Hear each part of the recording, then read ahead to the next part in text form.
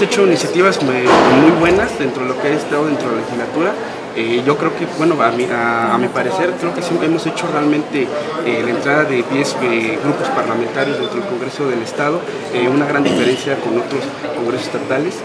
Por primera vez no existe diálogo, existe debate de lo que es el Pleno, y sin embargo, como hemos sacado pues, iniciativas, y se han propuesto iniciativas muy importantes que todavía están en algunas comisiones discutiéndose, que son pues, de relevancia pues, estatal y nacional.